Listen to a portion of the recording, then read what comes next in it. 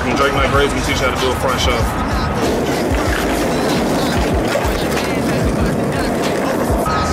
Alright, to do a front shove, you want your front foot to be right around the middle of the board with some of your toe hanging off. Like, that way the ball of your foot's on the edge. You want your back foot on the ball of your foot in the middle of the board. Whenever you pop, you want to push it. Get your foot out of the way so that way it doesn't mess up. Your front foot doesn't have to do anything but catch it. So whenever you do it, just like, you need to look for the board. You know, that way you can actually push it down. You can either catch it at the same time with your back foot, or you can get on it later. If you get used to it enough, you can mess with your legs a little bit too.